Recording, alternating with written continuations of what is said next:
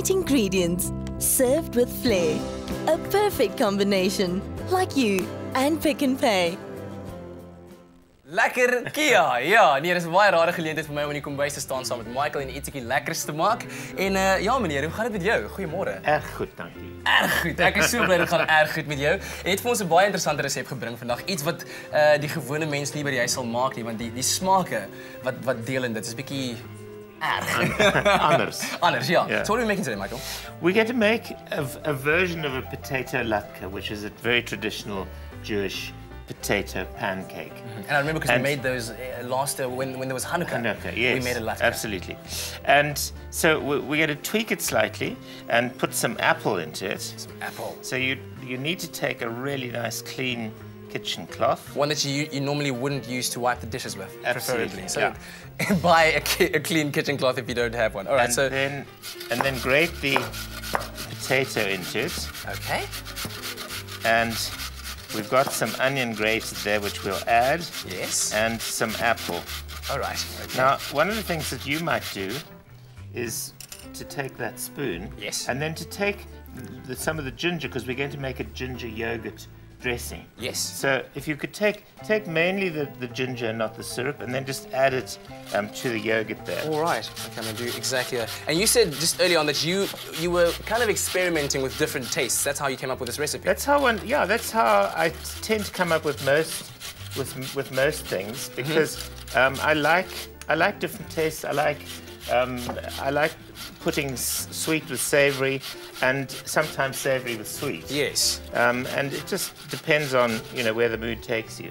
I think you could actually add all of that. Add the syrup as well. Oh yes, because I was actually going to ask you just now. What happens if you do add the syrup? Does it just add a different texture? It'll thin it down a little bit, but that doesn't make any difference. Okay. Now, a wonderful thing that you can do with that yogurt and preserved ginger is you can slice really nice cold ripe mango. And put that across the top. In that sauce? In that sauce. And then you can put just a little scrap of brown sugar over the top. Yes. And it just makes the most wonderful dessert. Stir wow, up. Yeah. Okay, I'll stir it up. I don't want to be making mistakes because I've been pretty clumsy in the kitchen this morning. No, you're doing very well there. And of course, if you've just joined us and you'd like to get the ingredients to this recipe, SMS the keyword potato to 33728, potato, and you'll get that. And of course, it's Ask Michael Monday. Yeah, absolutely. So any culinary questions you may have, call us on 08391333728 and ask away, or you can even post your recipes and questions on our Facebook page. We had some interesting questions after Thursday when we announced the lots of listeners, lots of viewers, writing in and asking for various things. So we're going to, from Thursday this week, we're going to start talking about them. Very, very cool. Another question I have. Yes. Instead of adding ginger to this yogurt, it's plain yogurt, yes? It's Greek yogurt. Greek yogurt. Yeah. What else could you maybe add? Let's say instead of ginger, like, equally spicing up the flavor. Okay, well you do probably want a bit of strength of flavor, but it might be quite fun to put some watermelon preserve. Watermelon preserve. Yeah. Okay. Or some preserved lemon. Maybe you could just put a spoonful of marmalade in. Wow, all these different things. Yeah, absolutely. And if you want to leave out the apple, yes, then you can put some chili in there. Wow. Okay. Oh right. Wow. Yeah. So that'll spice your life up. I think this is bit. definitely something Kia would enjoy, as she's craving all these weird things these days. Right. So now what we've got here is. I like this. This is going to be so cool. Look at this. We now just want to squeeze out the moisture here. Why is that? Well, because the thing is that this is stuff that you're going to cook off anyway. So if you can get your mixture as dry as you possibly can, yes, then your cakes will be crisper. But now here's my experimental side in the kitchen. I'd be kind of looking to take that sauce or the juices and put them into this yogurt we've got going. I wouldn't do that because your potato is raw. Okay, so don't do what I would have done there because my experiment just failed. Absolutely. So now we're going to add flour. We're going to add the grated onion. Add a bit of baking powder. There we go. And then we just pop in a couple of eggs. Yes. Of course, if you are a pregnant mommy and you are craving all these weird kind of things, and you think of making this, just make sure that the egg is very well cooked because you can't have it half done. Absolutely. Yeah. Yeah. All those and niggly jammies. Don't eat mayonnaise is made from raw eggs either. Ah, there we go. There we go. Pregnant tip of the day. Absolutely. Okay. Right. So now we need to get going here. Okay. Just get in Just there. going to add the other egg. There we go. So this would make, I don't know, what kind of meal would you serve this? Would it be a lunchy I kind think of this thing? could be a lunchy kind of thing, yeah. You know, if you had maybe had some nice crisp bread and a little salad to go with it, it would really give you a nice lunch. Lovely. I like the word we just made up though, lunchy. Lunchy, yeah, lunchy kind of thing. Right. That looks good. So there we go. Is that the kind of consistency That's you're the looking kind of consistency one is looking for.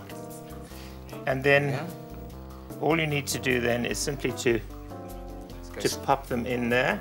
Very, very hot pan. Some oil. Some nice hot oil. And then you just sort of flatten them out. Flatten them out with your spatula. Yes. And then let them cook until they're starting to crisp up around the edges. Yes. And getting brown on the underside. Turn them over and carry on. Now, if you go into the oven, Yes. you'll find some ones we pre-made there. Yes. A bit cheeky. There we go. There we go. I'm trying to get this. I'm having a tough time. There we go. Okay, got it. Because especially cooking stuff in or deep frying things like that, I always I'm a bit afraid as to how, you know, when do you know when it's right? When do you turn it? Yeah, I think you've got to get it this sort of browny color. Yes. So now we'll serve 2 of these. There you go. If you've just joined us and you're looking for the ingredients in this recipe, SMS that keyword. It's potato to 33728, and we'll SMS. And then you can put a spoonful of your lovely sauce on top. There we go. Am I going to drizzle it over just to make it look presentable? How's that? There you go. Perfect. How's my presentation? Perfect. A bit mean on the sauce. Apart from that, that's brilliant. There you go. There you go. And that's done. And you can make about 18 of these from this recipe, so you can certainly happily feed your family of 4. And of course, it'll be under 100 grams. Fantastic stuff. May I taste one of these? You may, absolutely. I'm going to taste one of the ones that have not been placed on the mat, you know, because they look pretty. There's a spoon or a fork, whichever. Fork, spoon, whichever you prefer. And here we go. So what is it called again? It's called a apple and potato pancake. Not pancake, one word, pancake, 2 words. Oh, wow. Nice. Yes, Michael, yes. The sauce is amazing. Wow. Okay, brilliant. Okay, try it out at home. Let us know what you think of it. And thank you very much, sir. It's lovely being with you. Really appreciate it. We'll see you after the break. Stay with Expresso and SABC3.